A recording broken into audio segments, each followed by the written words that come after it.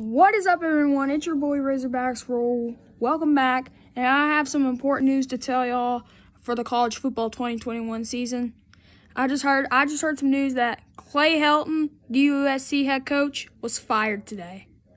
I'm not joking.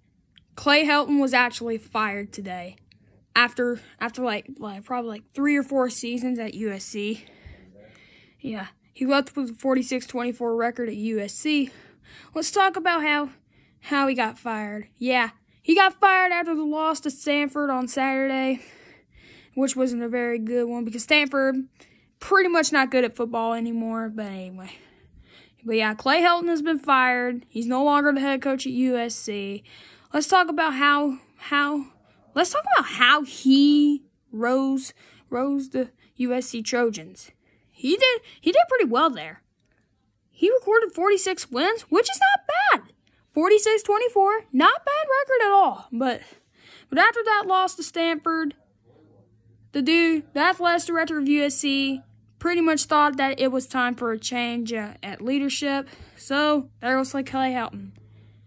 Dante Williams will serve as the interim head coach for USC up until they can find a new. Yeah, Dante Williams will serve as the interim head coach for the rest of the season before they can find a new one for the 2022 season.